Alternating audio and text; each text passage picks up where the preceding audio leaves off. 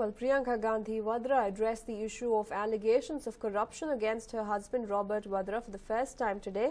Raising the poll pitch in Raebareli, she broke her silence on the attacks on her family. Priyanka's strong defense of her husband comes at a time when Robert Vadra's business deals are increasingly being put under the scanner by the BJP. Priyanka also ruled that the elections are not being fought on issues of development and aspirations of the youth of the country.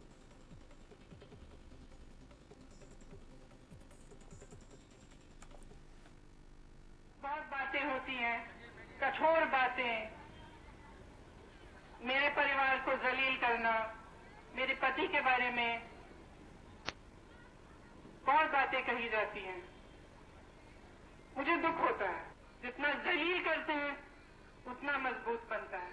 Priyanka Gandhi संघर्ष करो, हम तुम्हारे साथ हैं। जितना गिराने की कोशिश करते हैं उतनी मजबूती से उठते हैं। ये सीखा मैंने इंदिरा जी से, और मुझे भी जितना जलील करेंगे उतनी दृढ़ता से मैं लड़ूंगी। She said that her family was being humiliated and that there are more things that the elections need to be fought on rather than personal pot shots at this.